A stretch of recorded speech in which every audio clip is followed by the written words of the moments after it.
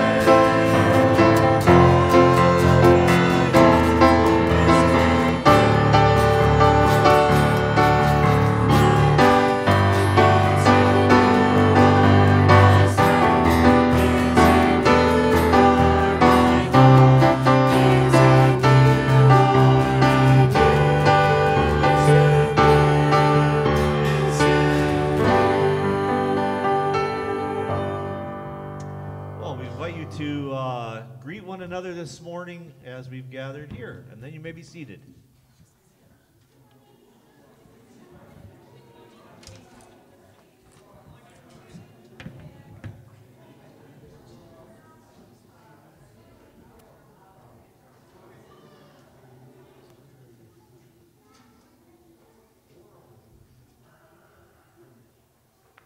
Well, we want to say welcome and good morning to East Olds Baptist Church this morning. A good place to grow together. Good to see you join with us, and I know we have a few people joining with us online, so welcome to those folks that are joining online as well. A couple things to announce this morning. This afternoon, there's two things happening. There's an ABA Central Alberta Missions event that's happening out in Trochu. And if you attended the last one or heard about the last one, it is a fantastic event to go and see. We'll have a few of the missionaries. They will be there from Chain Love in Brazil. We have speakers from the Cameroon, as well as our missionaries in Romania. So right close to the Ukraine and dealing with some of the refugees that come through as well. So you're going to be able to hear from those folks. That's 4 o'clock out at Trochu Baptist Church, and they will have the presentation first and then a supper that follows. So if you would like to attend that, please put that on a roster. It is a fantastic event to be able to go to. We also have happening over at Reed Ranch a community potluck, and the invitation there is for 5 o'clock to bring a dish to share. So if you're not out at eating at one place, you got a place to eat at a second one at the Reed Ranch School. A couple other announcements. Reminder for next week that that's daylight savings time, so we will fall back an hour. You can show up an hour early. There's nothing ever wrong with that when you come to church, but fall back an hour for next Sunday. Samaritan's Purse, if you note in your bulletin as well, Samaritan's Purse, the shoe boxes are available at the back. And even though it doesn't seem like we're crunching into winter, I'm sure it's going to change on us eventually. But shoe boxes, their collection date is November 14th, so just 2 weeks, on the week of the 14th to the 20th is the collection time. And as well, November 27th, 5 o'clock here at the church is our congregational meeting, and that's our business meeting, and it's an invitation for all who would like to come and join in and see what the church is doing. It's some follow-up from what we had set in place back in January, so a good question and answer time as well. Any announcements we need to draw attention to this morning? Ken?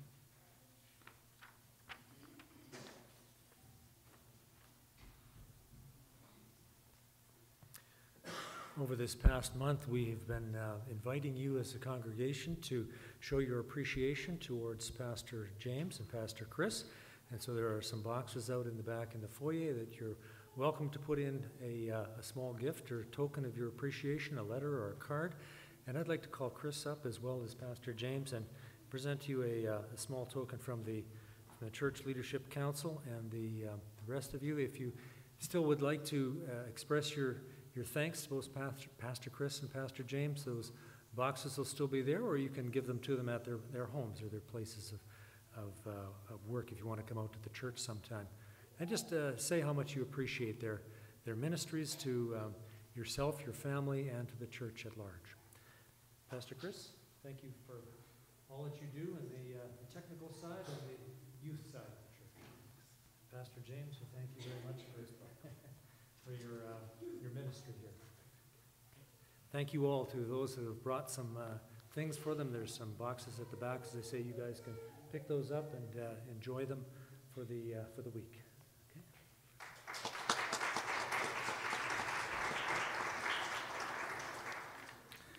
You may or may not have noticed my voice is a little deeper today, so I seem to be still battling that cough that I've had for the last couple of weeks. So I'm just keeping a little bit of distance this morning. We'll have a opportunity in a little bit for a share time. So think about the prayer requests or praise items that you would like to share.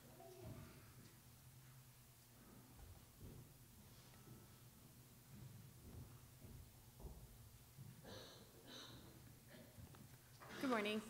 I'm going to be reading from Psalm 33 this morning, verses 1 to 5, and then I'm going to jump over to 20 to 22. Sing joyfully to the Lord, you righteous. It is fitting for the upright to praise him. Praise the Lord with the harp. Make music to him on the 10-string lyre. Sing to him a new song. Play skillfully and shout for joy. For the word of the Lord is right and true. He is faithful in all he does. The Lord loves righteousness and justice. The earth is full of his unfailing love. We wait in hope for the Lord. He is our help and our shield. In him our hearts rejoice, for we trust in his holy name. May your unfailing love rest upon us, O Lord, even as we put our hope in you.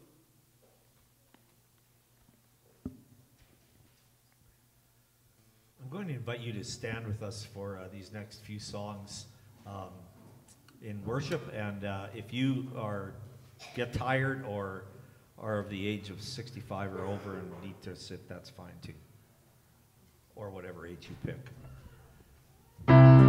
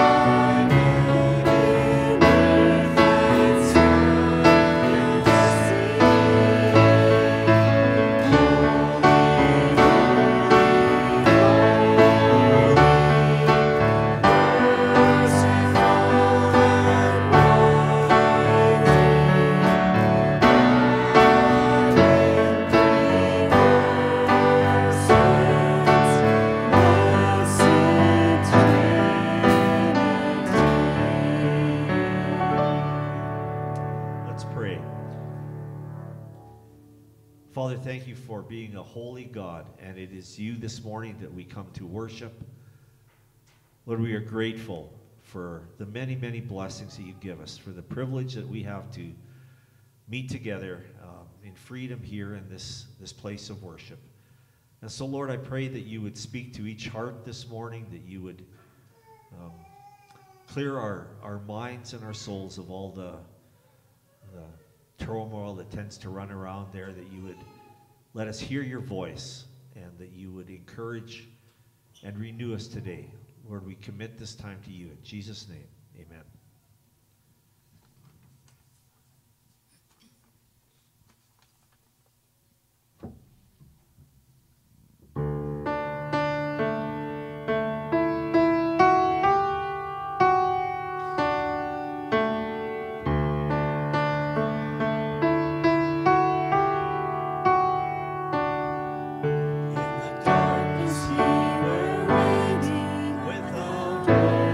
Without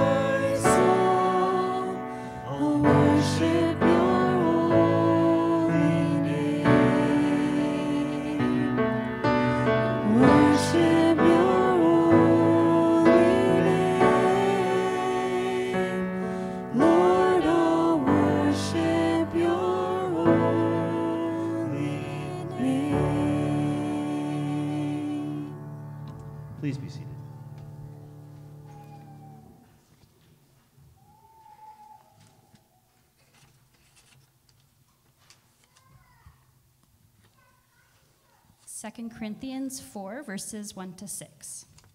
Therefore, having this ministry by the mercy of God, we do not lose heart, but we have renounced disgraceful, underhanded ways. We refuse to practice cunning or tamper with God's word, but by the open statement of truth, we would commend ourselves to everyone's conscience in the sight of God. And even if our gospel is veiled, it is veiled only to those who are perishing. In their case, the God of this world has blinded the minds of the unbelievers to keep them from seeing the light of the gospel of the glory of Christ, who is the image of God. For what we proclaim is not ourselves, but Jesus Christ as Lord, with ourselves as your servants for Jesus' sake. For God, who said, "Let light shine out of darkness," has shone in our hearts to give the light of the knowledge of the glory of God in the face of Jesus Christ.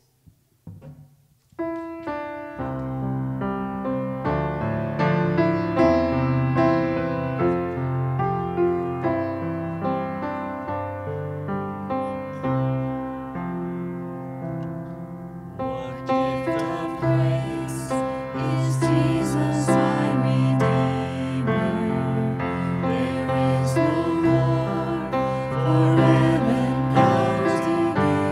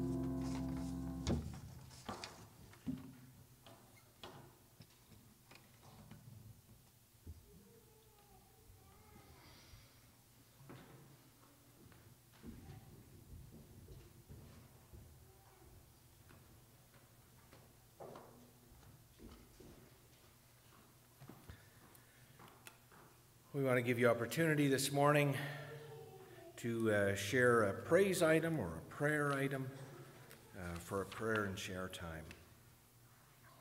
Praise item, prayer item.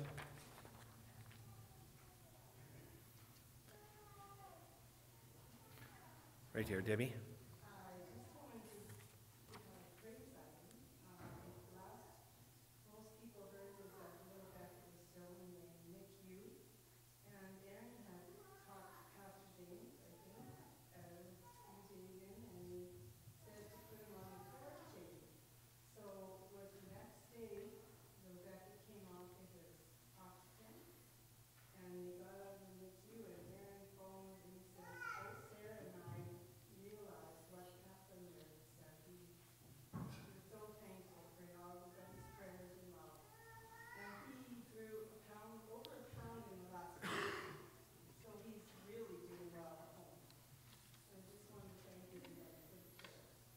Amen, Debbie. And that was a prayer for little Beckett, who was in ICU just after his birth. And it really does speak to the power of prayer. When we pray, when God's people pray, God hears and was merciful. And so we do rejoice that little Beckett is able to be at home. Thank you, Debbie.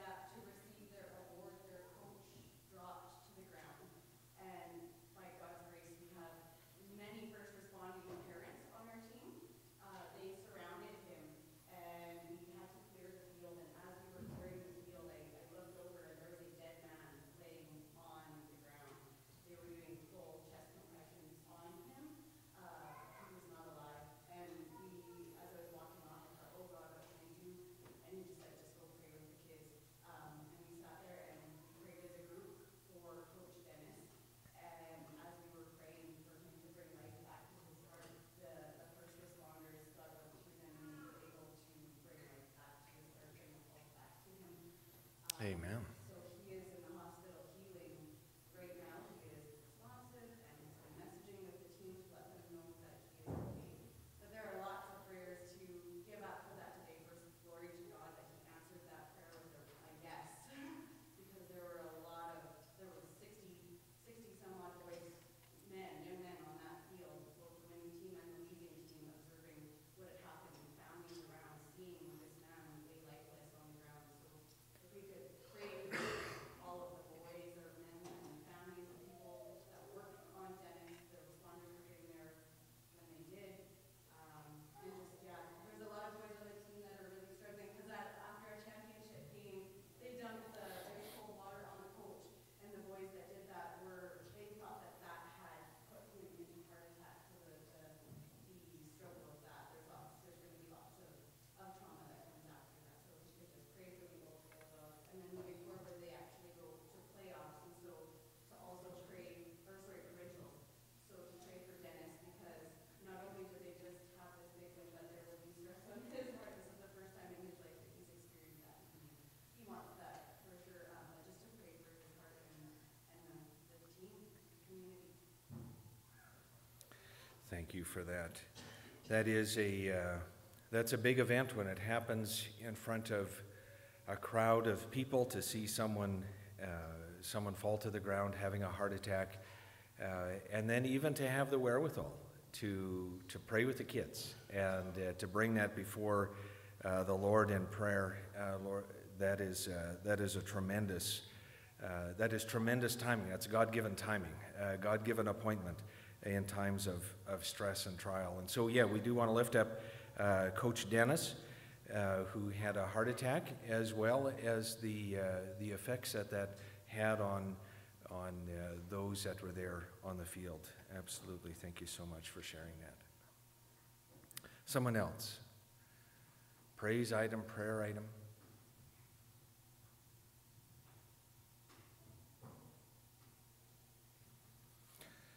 We may have seen Karen is going to be going in for heart surgery this Wednesday, so we want to lift her up in prayer. She's been bumped once, so we want to pray specifically she doesn't get bumped a second time.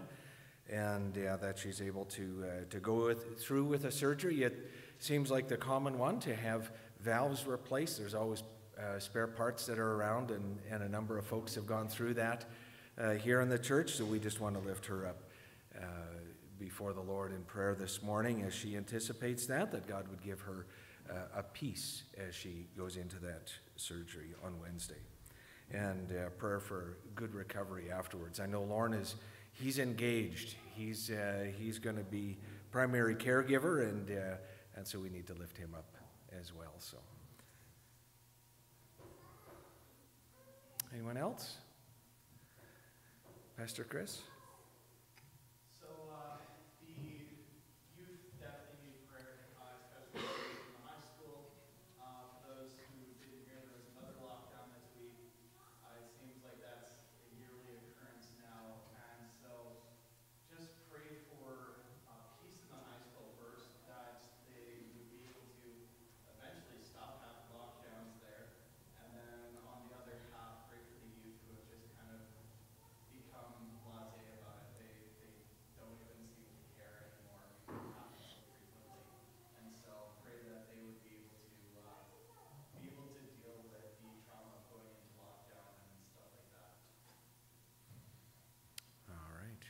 So prayer for our school and for our teachers, and really we do need to keep our teachers and our students in prayer all the time, and prayer for our nation as well, as things get back to normal, and normal looks a lot different. And so we want to be able to pray for our nation as well as it adjusts back and into the new normal. Someone else?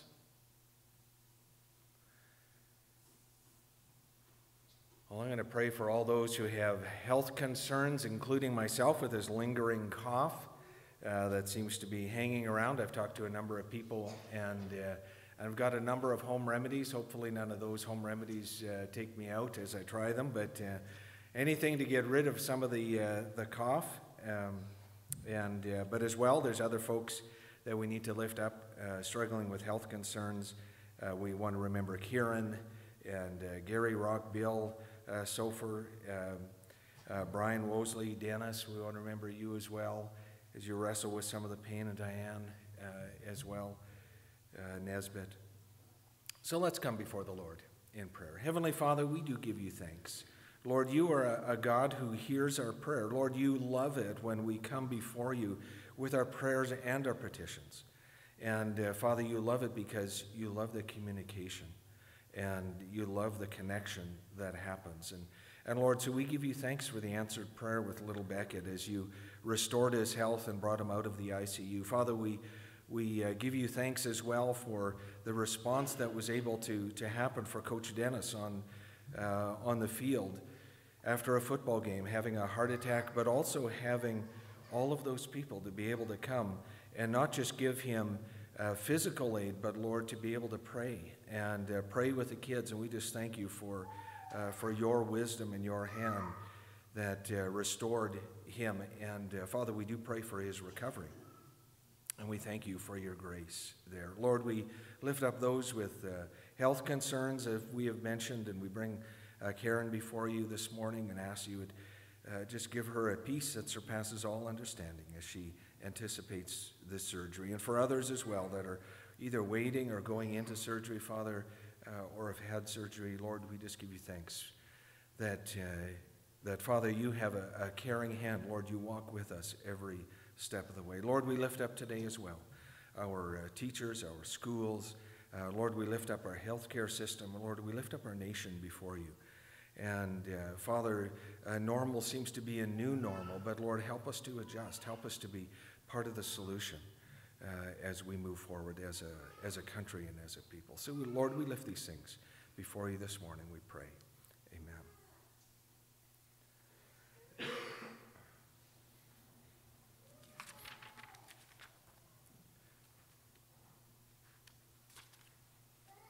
So if you are between the ages of 3 and grade 6, you are dismissed. And if you are the helpers and teachers, you are dismissed out the back. Between the ages of 3 and grade 6.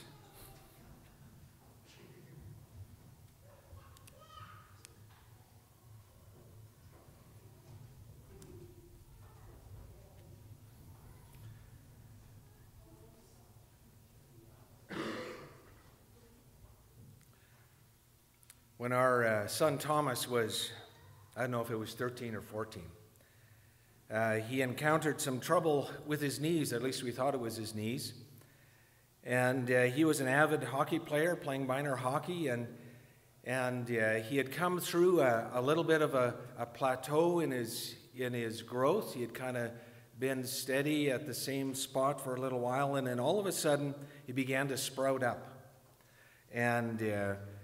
And as he sprouted up, a condition occurred with his knees. At least we thought it was his knees. It was actually a condition called Osgood-Schlatters. And the doctor told us that couch potatoes don't get this, have this happen to them.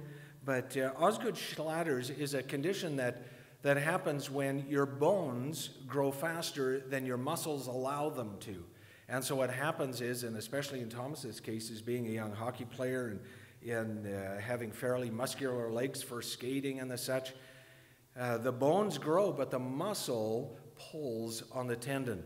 So just over the kneecap, just on the bottom, where the tendon attaches to the bone in your leg, that was pulling. And in fact, his muscle was pulling his tendon away from his bone. And so it caused a lot of pain. And he couldn't kneel down. He had trouble skating. He didn't know what was going on. But he did grow that year 6 inches. And so that's quite a little spurt for him to grow. And his muscles, being fit, didn't necessarily want to stretch along with the growth spurt. So he had a condition called Osgood-Schlatters. And I don't know what was more painful, if it was having this happen to him or the remedy for it. So the doctor, I remember when we took him into the hospital and we were looking at it, and the doctor said, "This is what's going on." And he said, "Thomas, don't worry." He said, "If you were a couch potato, this would never happen. But it's because you got some muscle on you, this is happening. So here's the solution. You can't play hockey for a few weeks." I don't know if the pain in his knees was worse than hearing that news. I think it was the news. He was demoralized. What do you mean? I can't play. My team is out there. I've got to go help them. And so he was benched effectively.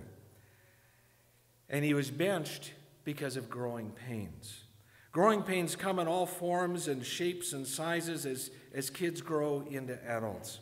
But likewise, as adults, as people who have asked Christ to be their Savior, as believers, we can experience growing pains in our spiritual lives as well. And this is what we're going to look at this morning. Sometimes it's in those plateaus of life that God gives us opportunity for growth. This was the case for the recipients of the book of Hebrews. And if you have your Bibles with you, you can open up to Hebrews chapter 5. And we're going to read there in a little bit, verses 11 through to 14. But this was a case for the recipients of the book of Hebrews. Hebrews is actually less of a book. We call it a book as it's a book in the Bible, but it's more of a sermon that was written to Jewish Christians, the converts to Christianity that were Jews, hence the name Hebrews, because Jews are called Hebrews. And we don't know the author of the book of Hebrews or the date. Many speculate it might have been Barnabas, and possibly around the year 70 AD. So this is quite a while, 30 years after the death of Christ. And the purpose of this letter was to address this group of converts who it seems had come to a plateau in their spiritual life. And one time they had suffered great persecution for their faith, and they had stood strong. But now, years later, they weren't sure anymore. They weren't sure anymore if it was all worthwhile, and they were questioning. They were wondering. They were contemplating all kinds of things. See, the struggles had eased up, and they had time on their hands to mull things over. And in that time, they had grown uncertain of their faith. They plateaued. Have you ever been there on a plateau? Plateaus are interesting places. Physically, a plateau is a flat stretch of land, no hills, no valleys. Plateaus make great farmland. Because you can go corner to corner, pin to pin, no trees, just nice flat territory. Spiritually, however, plateaus are times when there are no uphill battles to be fought, no downhill valleys that cause us to stumble. And by all appearances, they should allow us to traverse the land with great ease. Plateaus should be the easiest times of our life, yet it's in these plateaus of life that believers often will get tripped up by their own doing. On plateaus, you might have time to think about all the things, all kinds of things, and wonder about them. Plateaus, there's nothing pressing. There's no pressure, so it's easy to look over at your neighbor's place because there's nothing pressing anymore. It's easy to look over at your neighbor's place and look at what they have. Plateaus are great places to discover the lost art of coveting, looking at what someone else has and wondering if you should have it too. Plateaus are great places to think and to wonder, to contemplate the things that the world seems to be thinking about. Plateaus, when there's nothing really pressing from the sides, we begin to look at what the world puts value on. Look at the things of the world that we live in. And we begin to wonder about them and wonder how they might apply to us. And we begin to look at things like fortune and fame and flirting. See, plateaus are the easiest ground to cover, yet it is when things seem to be going the easiest that unfortunately it's also the time our faith can grow the weakest. And that's where the danger lies, in plateaus. And that's what was happening to some of the Hebrew Christians. Life was good. They had come through the storms. They had come through the fires. They had come through. They had stood for their faith. But now they began to think and to wonder, do we really need Jesus? Do we really need Jesus? Life is good. Do we really need Jesus?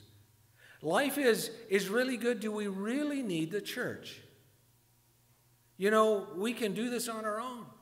I'm sure if they had YouTube, they would surf and they would find all the great messages. They would find all the great speakers, and they say, you know what, I don't need church because I have it right here on the internet. Barry was telling me this past week of an article that was written on the new church. And it's where people sit at home and they surf church to church on a Sunday morning and they listen to all the sermons and they pick their worship music that they want to listen to, and afterwards they go, I've experienced God, now I can go on with my week. And it's not that those things are not valuable. There's some fantastic messages out there. There's wonderful worship out there. But it's done at the forsaking of the body of Christ. And see, sometimes when we hit plateaus, we begin to ask the question, do I need Jesus? Do I need the church? And it's ironic because in the midst of blessing, in the midst of lack of trials, you've come through so much, some believers have a tendency to abandon the security of the ship and swim in the choppy seas for some unknown shore. It's got to be better over there.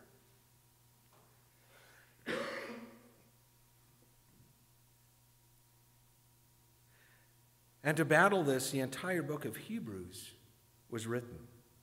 Hebrews was written to reaffirm the centrality of Jesus, how he is superior, how he is greater than the Old Testament prophets, how he is our priest and our high priest and our king, that he is the ultimate sacrifice, that he is the firstborn raised from the dead. See, that's what Hebrews is reminding the Jewish believers of. And right here, right in the midst of Hebrews chapter 5, amid a warning of falling away, of wandering off, right here, we find a lifeline that is thrown to those that are in the water, those who are struggling, those who have wandered off, those who have sat down and said, I only need what's on the internet. I don't need people. In fact, people make me irritated. I don't want anything more to do with them. And so here in Hebrews, the author throws a lifeline. And we read Hebrews 5, verse 11 through 14. We have much to say about this, but it is hard to make it clear to you because you no longer try to understand. In fact, through this time you ought to be teachers. You need someone to teach you. By this time you ought to be teachers. You need someone to teach you the elementary truths of God's Word all over again. You need milk and not solid food. Anyone who lives on milk, being still an infant, is not acquainted with the teachings about righteousness. And here it is. Listen for it. Verse 14, but solid food is for the mature. Solid food is for the mature who by constant use have trained themselves to distinguish good from evil. And so here's the key. Plateaus in life can be the catalyst for us either to draw closer to God or farther away. So let me explain. If we are to draw closer, because we don't want to draw farther away from the Lord, if we were to draw closer, how does that happen? The reason a child moves from a diet of milk and solid food is because they are growing. It's because they're growing. Likewise, in the Christian life, everything in life can be going well. A diet of milk can really satisfy, but then something changes. Something changes in our body. We begin to grow, and we experience growing pains. And that's what the author is alluding to here. Growth toward maturity involves moving from the milk of knowledge to the maturity of understanding how to apply it. And that decision is ours to make. Plateaus are important opportunities that allow us to strive for more of God. The outside pressures have been eased in those times of plateau. But it's not a time to look at what someone else has, someone else's faith, someone else's church, someone else's story of God. But rather, it's the opportunity in those plateaus where God has removed some of those obstacles for us to grow in a deeper relationship with Him. Growing pains sometimes come through those plateaus as we transition to a deeper walk with the Lord. There's a point in every believer's life when the elementary truths that were taught in Sunday school should transition into the solid food of understanding and discernment. So plateaus in our lives are not time to sit back and ride the wave, but they are times to allow us to transition and to grow, to anticipate what God has for us. And that's what the author of Hebrews was explaining. So how do we do that? How do we transition? How do we take advantage of those times of unsettledness? See, because that's also what happens in plateaus. How do we take advantage of that? How do we grow when it seems that we have plateaued? Well, let me give you a couple thoughts. What if you were to decide to be passionately committed to Christ? If you're a believer in Christ, you have undoubtedly made a commitment to Him. Maybe that was some years ago. But are you passionately committed today? Are you passionately committed to Christ? See, there's a difference between making a decision for Christ and then passionately desiring Christ in your life. And so here's a key. We get it out of Galatians chapter 5, verse 24.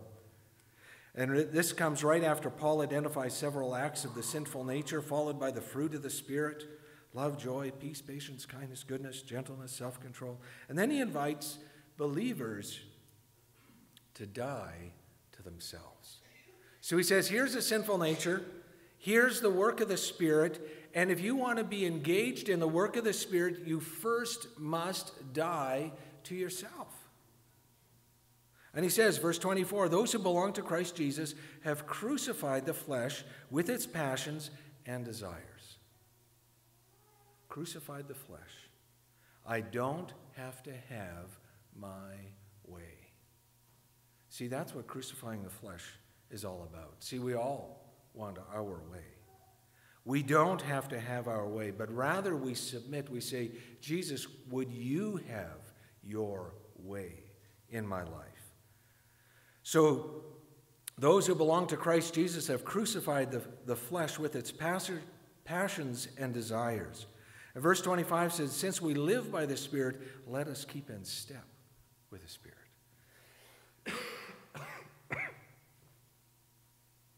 If you belong to Jesus, then the desires of the flesh are gone.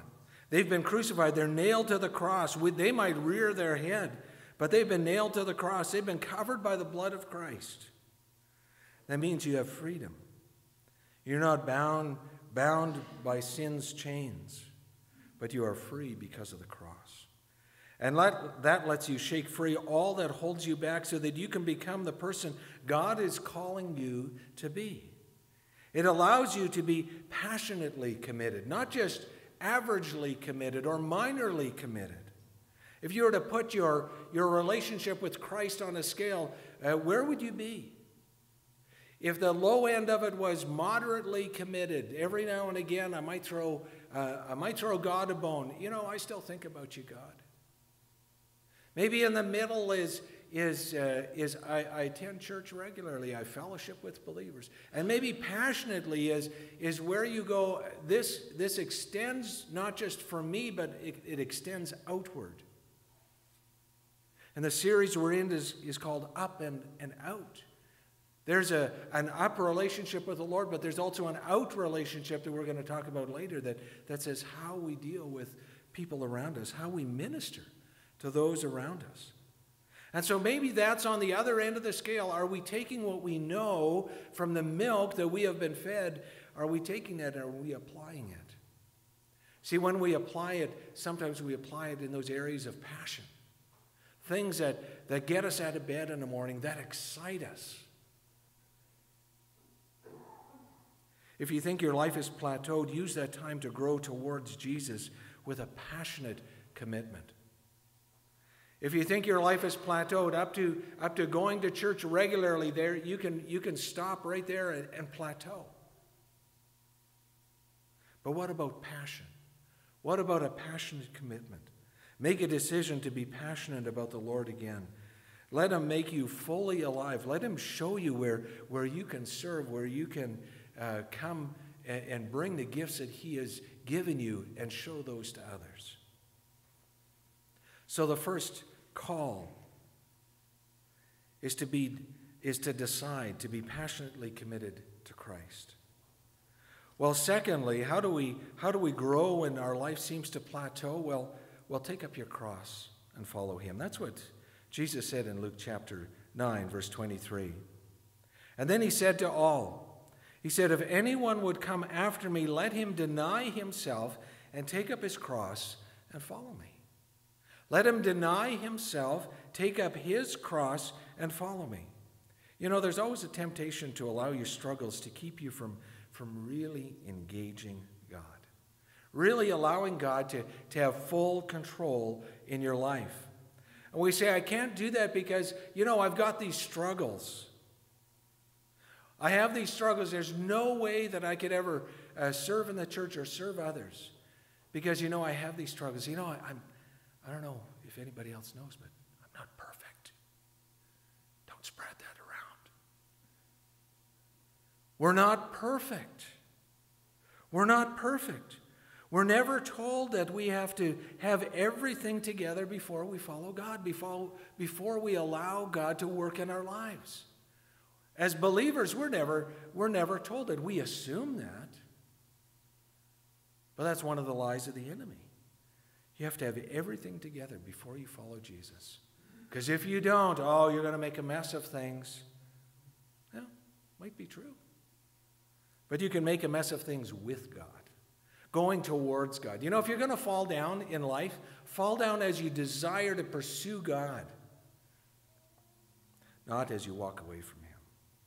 In fact, taking up your cross can be likened to acknowledging whatever struggle or shortcoming you have and then choosing to follow Jesus anyway. You know, there's no better rebuke for the devil than this. To acknowledge that you're not perfect.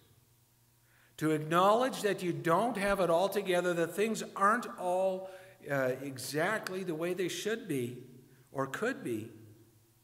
But even despite that, you say, I love Jesus anyway. And he loves me. And we know that because the scriptures tell us that while we were yet still sinners, Christ died for us. See, we accept that truth and we say, we are still sinners. We are still sinners. But there are no perfect Christians. It's a newsflash. There are no perfect Christians. There are only forgiven ones. So when we come before Jesus, we say, Jesus, here I am. I have all my flaws, but if you can use me, put me to use. See, the difference is when we are forgiven, when we understand that we are forgiven, God opens the doors for us. He doesn't ask us to be perfect. He just asks us to be forgiven. So whatever your financial situation, your personal struggles, your attitude that might need adjusting, God knows all of it. He knows all of it and even more. And he simply wants you to acknowledge the burden. Simply to acknowledge it and let him help you carry it. So yeah, I struggle here, I struggle there. But I struggle and Jesus helps me. I struggle and the Lord lifts me up. I'm not always doing the right things and I have to ask for forgiveness. But that's what a relationship with Jesus is all about. So take up your cross. Don't let it be the excuse that keeps you on the sidelines. Take up your cross. Acknowledge the burden of sin and struggle that you have and choose to follow Jesus anyway. It's the perfect snub to Satan. It's a perfect way to put Satan back in his place and to say Jesus is on the throne of your life. Plateaus in life are also times to put what you have learned into action.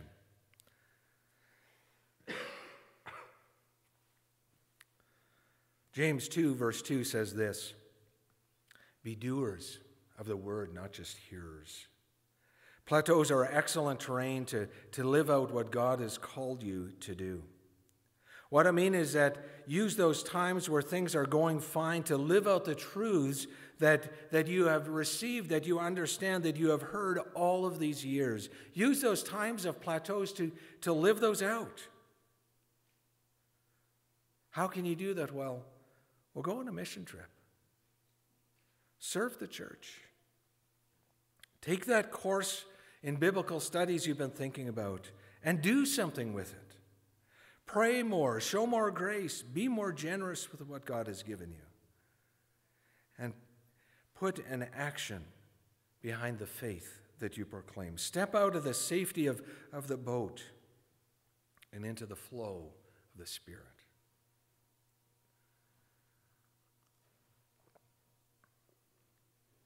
Plateaus also are places where we can look for areas that God is already at work. And this is an important one. Ask yourself the question, what is God working on in your life right now? Ask God that question. God, what are you working on? And if you were to earnestly ask that question, God, what are you working on? What is the area you know just as soon as you say those words, God answers. He goes, I'm working on you right here. This is the one thing that I'm working on in your life right now. Ask God what areas He is growing you in or strengthening you in. Ask God where He's at work. Has He given you a love for a certain ministry or for certain people? Maybe He's given you a greater desire to learn or to grow and to study. Maybe He's given you a desire to engage in fellowship or building community. Wherever it is. Whatever God has set in your heart, and you know just by asking that question, God, where are you at work? You know where God is at work. Not just rounding off the rough edges, but the direction He is pointing you in. He gives it to you. You know what that is. The Spirit reveals that to us. And wherever that area is, start there. You wonder how to grow when we encounter plateaus in life. Grow in those areas that God is already at work. Meet him where he is working. Ephesians 2:10 says this, "For we are his workmanship created in Christ Jesus for good works which he has prepared for us beforehand that we should walk in them." See, God already has the things in store for us. We simply need to say, God, I'm going to look at that area that you're putting before me, and I'm actually going to take a step of faith in it. You know what? I've heard about Samaritan's Purse. I've heard about these shoe boxes that bring hope. I'm actually going to go and volunteer at Samaritan's Purse. I want to see how God is glorified, how you are glorified through that organization. Maybe it's ministry to a friend. Maybe it's just being a friend to those that you know around you. Meet God where he's already working in your life. And lastly, don't be afraid of growing pains. Don't be afraid of the growing pains. Thomas grew 6 inches in the matter of however long, short little time. He grew 6 inches. He was sort of proud of that. At the end, those growing pains, that was all right, because it brought about a good result. And for a while, milk is what a baby will desire, but when solid food is introduced, a new stage of growth begins. When we put into action what God has taught us, and we do it in places where he has led us, it can bring stress and anxiety and uncertainty, but it also brings great reward. See, when we look at some of those struggles that we face and say, God is sharpening me, God is molding me, God is shaping me into the believer that he needs me to be.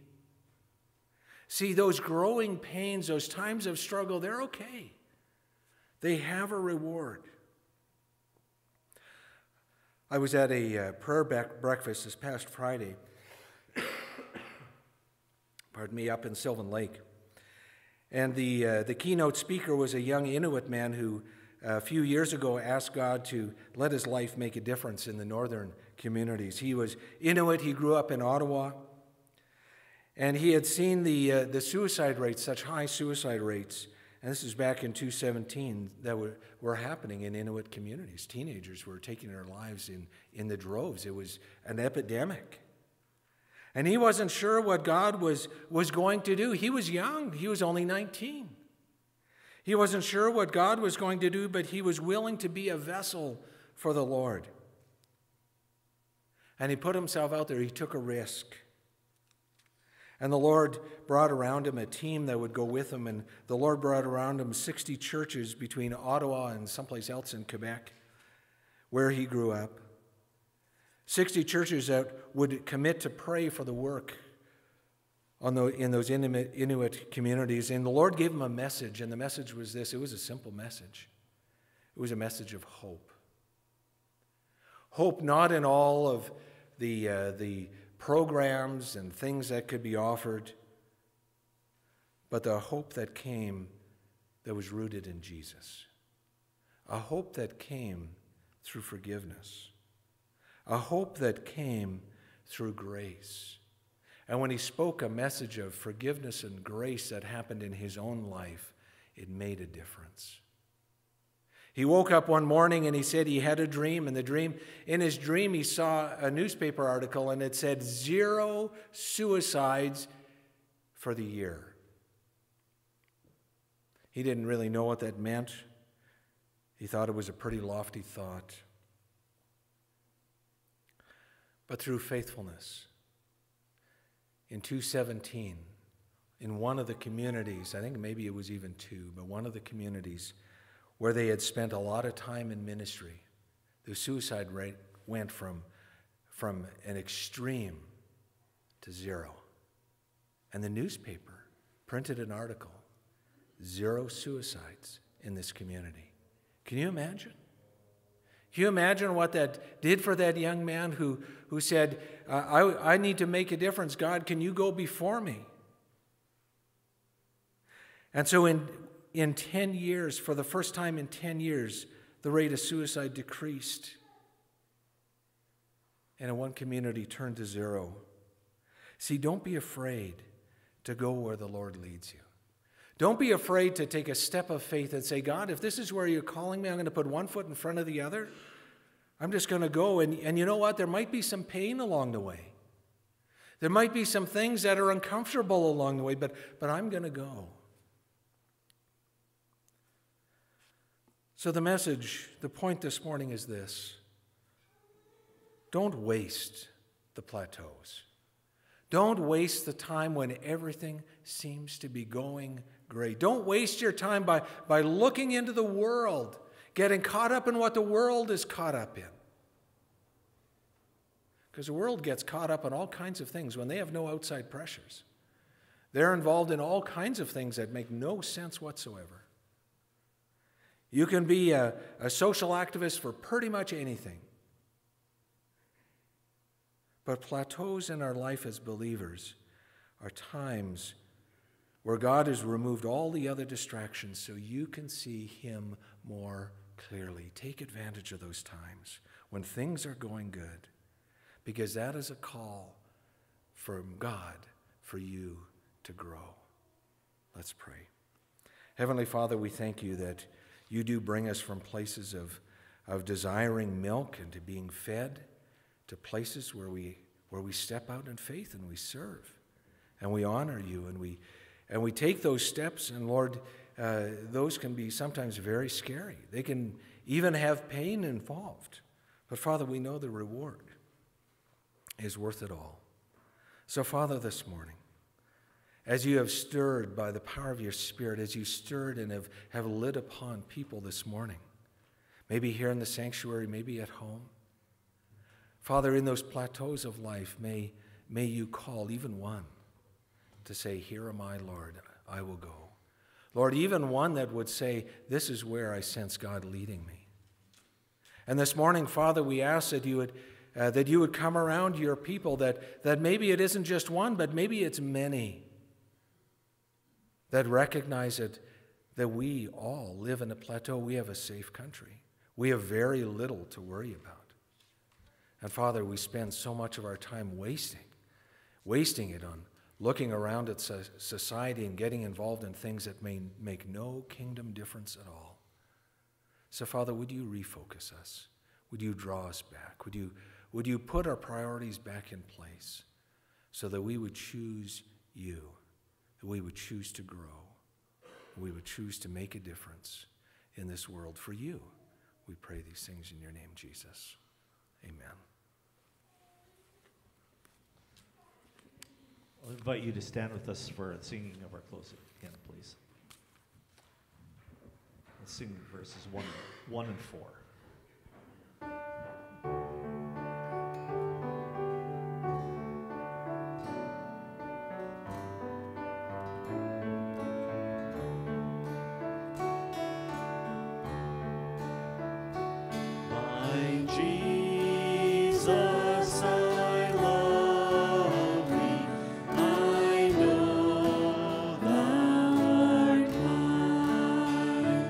For me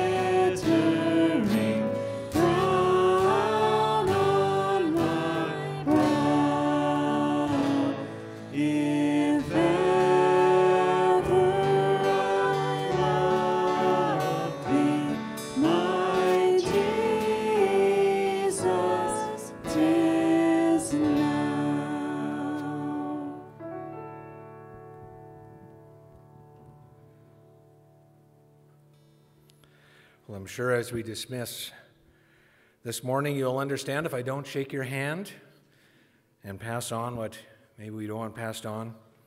So I give you my greetings ahead of time. Let's bow now for the benediction. Now may the grace of our Lord Jesus Christ, the love of God, and the fellowship of the Holy Spirit be with you all. Amen.